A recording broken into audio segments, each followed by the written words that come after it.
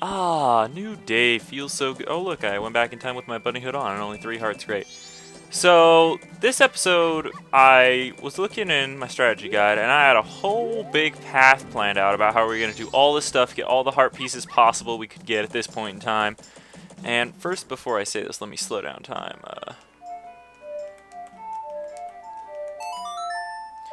So I had this huge big path planned out to make it as efficient and fast as possible, and we can get so much stuff done and still get to the...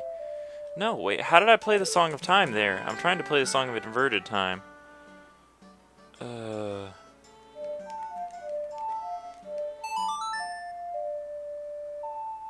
There we go, that's the inverted one. Alright. I always get those confused, yeah. So, you know, we could get into Snowhead and have everything ready, get in there, and we could get like 10 heart pieces in the video, and it would just be the best thing ever. But guess what? I decided against that because I said, that's too structured for a scope LP. We can't have that. We can't have efficiency. Who am I, Chuka Khan? I know, we're not trying to get through this game as quickly as possible. What we're trying to do is we're trying to have fun, you know? So, we want to go to East Clocktown, so where I was going there. So basically what I did off screen is I spent it took about an hour, maybe a little bit longer, hour 15 minutes, and I grinded rupees for the bank, and I got it up to 48.50, so now we're within 200 or 150 rupees of getting it. So what I do is make sure you take off your bunny herd, or this kid won't let you do the passcode, and it's 25341 is the code. So basically what my path consisted of is I would reset time, come over here, go inside here, and get the 100 rupee chest from inside here. That's right off to the left behind the Skulltula that I showed you guys. And that's the reason I only have 3 hearts right now, is because every time I jump back into the water from this chest area over here, the Skulltula would whack me. I mean, I dodged him a few times, but when you reset time, you have 3 hearts. So then I just use the bomb mask, because when you reset time, you lose your bombs. So this is really the only way to constantly get this, unless you want to go grind for bombs every single time. Excuse me, feels like I got something in my nose. Anyway, and then see, I jump off here, and every once in a while, yeah, I see he just whacked me. Just depends on the angle that you jump off. So that's 100 rupees. And as you know, we can carry 200, so there you go. Once we do this, we'll be getting another heart piece for that. Now, you can do this at any point in the game, really, as long as you've got the blast mask. Bunny hood makes it a lot more tolerable. And you could do it right at the beginning of the game if you wanted to. It would just take longer because of, you know... Oh shit, you're supposed to... Damn it, you're supposed to take off your bunny hood before you make those jumps. I'm sorry. I did the grinding for this like 2 days ago, so I don't actually remember. You know, I'm not as familiar with it. But yeah, you can get these 100 rupees ASAP as soon as you start the game. You don't have to have anything to do this. You can get this chest right now. So as soon as you start the game, like the first real cycle, once you become Deku Link, or Human Link, you can get these 100 rupees and just grind these over and over again, because you can only hold 99 in your wallet. You know, it would just probably take twice as long. So now I maxed out at 200 rupees. So now what I would do is I would just head to West Clocktown and deposit them, and then I would restart the cycle and do it all over. At 1,000, the only notable thing that happens is at 1,000 rupees, he gives you 5 rupees interest, and that's it. Just at 1,000, so that's the only real thing going on here. So, let's see what happens when we finally pass 2,000 rupees. Let's talk to him. What's this? You need something? Yeah, I want to deposit rupees. Let me take a look at you. Oh, it's a bunny hood. Ah, yes, Scope. If I remember, you're the little guy who deposited 48.50 rupees. Yeah, buddy. So we're actually just going to deposit 150 here, and we'll keep the rest for anything we might need. So let's do it. What? You really going to give me that much? You're one rich little guy. All right, little guy. Now I've got a total of 5,000 rupees from you. What's this? You've already saved up 5,000 rupees? Well, little guy, I can't take any more deposits. Sorry, but this is all I can give you. And we finally get our well-deserved piece of heart. We've collected 3 pieces. Huzzah. And now what you can do is, now that we have the 5,000 rupees, we don't really need them in the bank anymore. So you can just withdraw as many as you need. I'm going to withdraw 150, because we're going to be buying stuff. We're going to go use them to buy stuff, sorry. Alright, and now we've got back to 48.50. Cool. So, that's that. That's the bank deposit. Now, if you want to wait till later in the game till you get a certain arrow, you can actually make this a lot easier, because there's an enemy you can kill with this arrow right outside of Clocktown. And when there's like 2 of 3 of them, and when you kill them, they will drop 50 rupees. And you could just go deposit them and come back outside, and they will have respawned. And therefore, you will be able to just keep grinding off them. You won't even have to reset time, so that's actually a much more efficient and faster method. However, you have to wait till way later in the game, and you know the heart piece is valuable to you, just, you know, right away. So, what we're gonna do? This is actually the exit you're supposed to take towards the mountains right here. And as you can see, it's the snowy area. Yeah, it's pretty cool. And there's Dodongos here. So pretty much what we're gonna do is we're gonna go hole hunting. But first, you notice this clef here with the Skull Kid next to it? Well, if you whip out your ocarina, how close to this thing do I have to be? Can I target it? So, up, left, up, AA, left, A, up. Up, left, up, AA, left, A, up. And by doing that, the Skull Kid guy here will drop you some rupees. He'll drop anywhere in between 3 and 60 rupees. And there will be a new thing to do there every day. So there you go. That's always nice. Now, what is this? Oh, this is a slope. We can't do anything with that yet. So yeah, like I said, we're going to go hunting. That's where we actually need to go. That's going to lead to Snowhead, our second area. As you can imagine, it's the snowy area, so there you have it. But no, what we're actually going to do today is we're going to go hole hunting. So we're just going to go look for holes here in Termina Field. Bunch of Dodongos over here.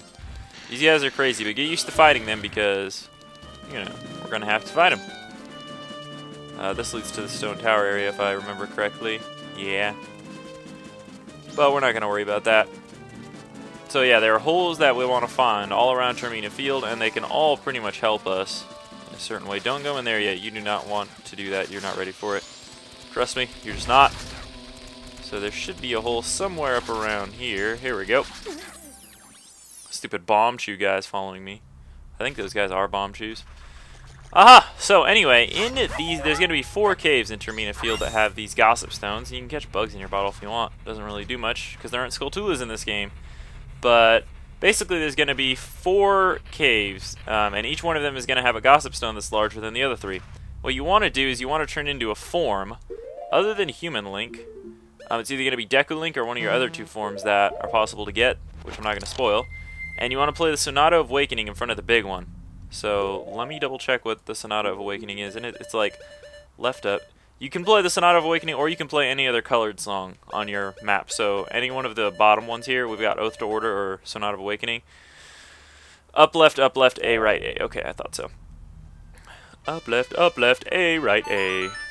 So you can play any colored song with any form. Just make sure you do the same song with the same form for all 4 of the statues across Termina Field, because that will determine what color they change, and we want to get them all to the same color. There we go. So that one's green now because we're Deku Link and we played a song. So now we just gotta go find the other 3 and something amazing will happen. Whoa, whoa, whoa, whoa. Whoa. So I was gonna actually record Pokemon Coliseum today because that's one of the only ones I haven't uploaded. Oh, there's another hole right here. This hole is not a Gossip Stone hole, but it's still important. Let's check it out.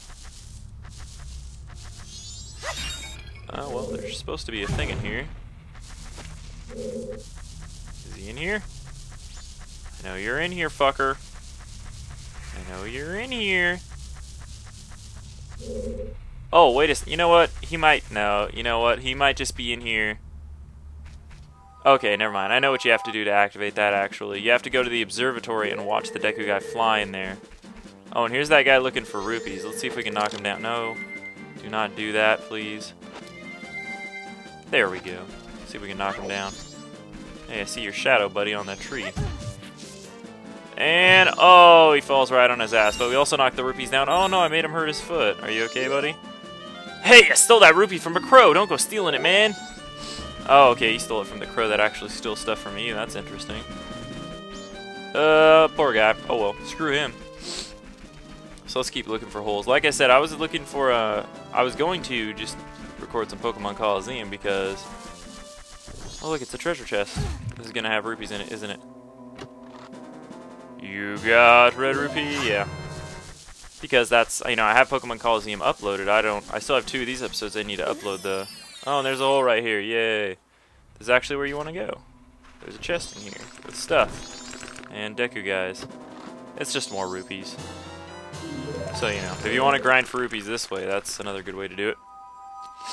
But like I said, I still haven't uploaded the minigame episodes, but the reason I couldn't record more Pokemon Coliseum is because I asked you guys a question in that video and I needed it to be answered before I could record more about the Master Ball thing, you know? So there's that. It's hard to remember where all these holes are. Okay, now there's a hole here, and it's by the butterflies, so look for the butterflies and just run straight into it. And this hole is going to be annoying because what we've got in here is we've got a P-Hat. And P-Hats are scary because they have got blades of death. So try to target him. And stay on the inside of him and just attack him. This is going to be a hard battle to do. I recommend not doing it until you have a lot of hearts because this guy does a heart of damage, as you can see. And he takes a lot of hits. So don't go for a jump attack, he'll cut your head off. So just try to get a good position on him and keep cutting him. He takes like around 12 hits to kill, I think. Maybe more. But it's well worth it. So these guys are hard, and this is why they don't appear in the overworld, because they're super fucking annoying to kill. And they'll, especially in this little enclosed area, it's just like really a dick move. But the good thing is, once you kill him, you are heavily rewarded with... Oh man, I didn't even open my Dr. Pepper yet. What was I thinking?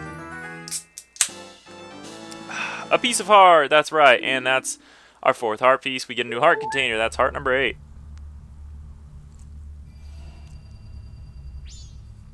Heart number ocho, as they say. So that's good, that's one of the heart pieces we could have gotten earlier, but I decided to wait until now, until we had 7 hearts, because, you know, I get clumsy sometimes. Alright, so this is where that crow hangs out that tries to steal your shit, so watch out for him. He will fuck you. There he is right there. You saw his ass? I saw his ass. He will not hesitate to screw you over, so do be careful. He's a bastard. He's ugly too, man. He is like so ugly. You never really get a really good look at him unless you're like trying to look at him, but... Alright, so let's get up here, see if we can get a better vantage point. Yeah, okay, now let's hop down. Okay, so yeah, we're going to continue looking for holes. I do kind of want to do that. The way to get the one hole activated that I was in and I was looking for something I couldn't find it, you have to actually do the... Oh, there's a treasure chest down there. You can't get that because you can't open it while we're underwater. There will be ways to open that later, though. Oh, fucking levers here? Are you kidding me? What is this thing in the ground? Oh, it's a starfish. Alright. Now, what's under this, I imagine? Let's get out our bomb mask, because I probably don't have any bombs. It's a hole! But yeah, we need to actually do the Moon's Tier thing to get that guy activated. Oh, what have we got here? Oh, nothing we can actually do here, believe it or not. So this hole is useless to us right now. Unfortunately. I thought it might have been one of the holes I needed. Silly me. And now we come full circle to the Snowhead area. There is a hole here, though, we need to check out. I've just got to find it, because I don't know where it is. Oh, wait, is that it right there? Son of a bitch, that is it. God damn it. What do you know, Scotty? And like I said, get used to fighting Dodongos because these Dodongos are way bigger than they were in Ocarina of Time and much scarier. These guys take 12 hits with the Kokiri sword to kill. And now you're fighting 2 of them in a tiny-ass cave. And every time you hit them, they swing around. And then when you're in the vicinity of one, you're in the vicinity of the other. See? And they do a whole heart of damage too, just like the P-Hat guys. Try to back... Oh, damn it. I tried to backflip out of the way. Ah! Alright, let's get this guy who's over here not doing much. Try to get a jump attack off if you can. Get out of there. Oh my god, he's kicking my ass. Alright, so maybe you might want to just D-lock on when you hit them. So you can, you know, have enough momentum to get out of the way.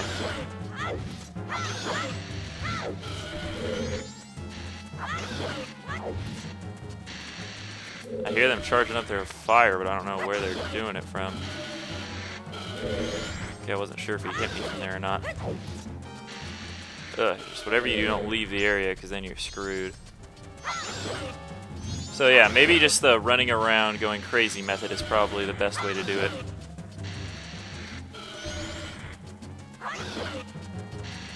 Now make sure you watch out for when you kill these guys, because they're going to drop something very useful. These guys are hard though, yeah. If there's anywhere you're going to die, it's probably going to be either in here or in the P-Hat room. See, if you're smart enough and you keep getting in front of him, he'll just keep trying to blow in the same way. Now, these guys, when they die, they will actually drop huge rupees, purple rupees, which are worth 200 rupees. So you can max out just by coming here and killing these guys. So that's another way you can grind for rupees. I probably should have just kept my rupees deposited since I don't even need them now. Once you're down to one of these guys, it's not so bad, but as you can see, I still took a hit there. And I just ran right into his flame like a dumbass. These guys are hard. These guys will kill you if you're not careful. Oh, yeah, it looks like it killed them. Now, watch out when they die because they explode, so... There you go. By doing this monumentous task, we also get rewarded with, as you can probably imagine, a piece of heart. And another purple rupee. Sure, why not? They disappear after a while, so make sure you pick those up. But, yeah. Some crazy holes in this place, right? Digging them holes, holes, holes. And get a view of Link's skirt. Nice. And we get another piece of heart. Thank God, because I was low on life there. That is so awesome, that hearts refill your Shia. Shia, heaven 7 kids. Alright, so we've done that. That's pretty much all the holes I wanted to do, except there are still 3 holes with the gossip stones that I wanted to find. That's bullshit, man, because I don't know what is shit. Oh, there's also one more thing I want to do out here, but that doesn't happen until nighttime. Anyway, you may ask, what's stopping me from going to Snowhead before I go to Woodfall and doing this area first? Well, good question. It's actually right up here if you come try and check it out. There's a fucking ice blockade, but there's a stalactite above them. So, if you bust out your bow and arrow, which you can only get from the Woodfall Temple, I guess you gotta shoot it a few times. It will fall and break the ice blockade, and you can now go to Snowhead. Hell yeah. So that's what you do. I guess you could technically get the bow and arrow from Woodfall Temple and then leave and come back here. And believe it or not, that's actually one of the techniques in the speed run of this game, which is known as the 6-day cycle.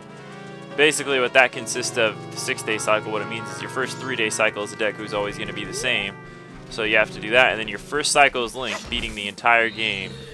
Beating all 4 temples and final area all in one go. All in one fell swoop. There's also a patch here for magic beans. We could check that out later. Something we didn't check out is this whole upper area. Kind of just checked out the bottom area, so that's probably where a lot of holes are that we missed. Just die.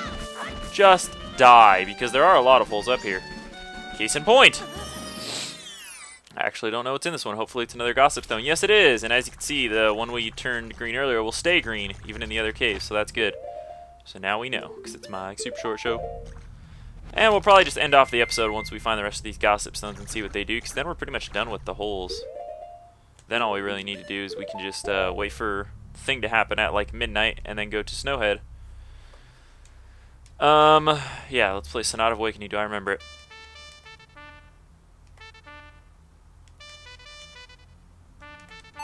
Yeah, I did remember it. Sweet. Got it on the second try there. I'm really bad with memorizing songs, especially from Majora's Mask. Like Ocarina of Time, I could probably remember them all, but even like every once in a while, I just forget like which one's Epona's song, and I don't know. It's just I'm bad with it. I don't know. It's crazy. Alright, so that's 2 of the stones. Let's go find the others. There's also bugs in here. Like I said, you don't need bugs for very much in this game. They're useful for a few select things, but not very much. Not a lot. And in Majora's Mask, they did take out the thing where you can replicate bugs, so you cannot do that in this game anymore, I don't think. Alright, there's probably a hole under this thing. There always is, right? Take out your handy blast mask. Aha! But I doubt there will be another gossip stone one under here. Oh no, this is one. Alright, sweet. Better bust out our ocarina then. Nope, you were in the right place. You were in the right place! Ah, because I'm wearing it? Fine, whatever. Alright, let's do this shit. There we go. I'm getting good. I'm getting good. I'm actually excited to start Snowhead, though, because Snowhead is like one of the coolest areas. I don't know why. It's not that bad, too. But I do remember, okay, so we want to do the Moons tier thing. I'll probably do that, like, in between video. No, I'll probably do it on screen, actually, in the next video, because there's, like, a certain thing in it that needs to happen for us to do that thing in the one hole. So, I'll probably do that on screen. Plus, when you restart a cycle to go to a new area, like a new temple place, you want to do the whole Moons Tier D quest again, but you want to do it with the with the new one in tow. Like, you know how there's the one at the swamp title deed that the guy gets. Is there a hole over here? That the swamp guy gives us? You want to do that too, because that's going to be useful in the next area. The land title deed isn't going to do shit for you. So, you know, there's that. Alright, how many more holes do we need? We only need the one. And I really don't know where that last hole is. I imagine it's up here somewhere. I didn't explore this area too well. Okay, that's that fountain. That's cool. I like that fountain there. I don't know why that's there, but it's pretty cool. The hole's probably somewhere up here. Yeah, that guy's respawning. Fuck him.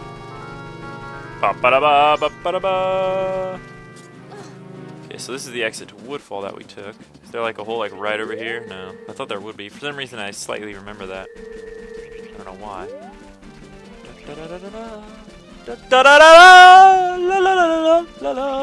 I love this music. I could fap to it. Fap, fap, fap, fap, fap, fap, fap, fap, fap, fap. Oh wait, here's a hole right here. Did I not check this one out? This might be it. We might have something big here. Aha! I knew it. There's a skull tooler right here that is going to, yes, cut in front and detonate. Goodbye. Man, I just got trolled there. What is this? There's also a skull wall tula right there, you may notice in that spider web, but he doesn't do us no good. What? I did it. Oh no, I'm doing it wrong.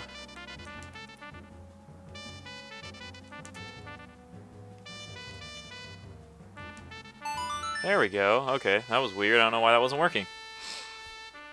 Anyways, this should do it. This should do the trick right here. We've awakened all 4 Gossip Stones. Whoa, dude. They're all green, man. And you get a piece of heart. That's right. Piece of heart. We are just racking them up. Anyways, we're going to continue and head into the Snowhead area in the next episode of Majora's Mask. I will see you guys then.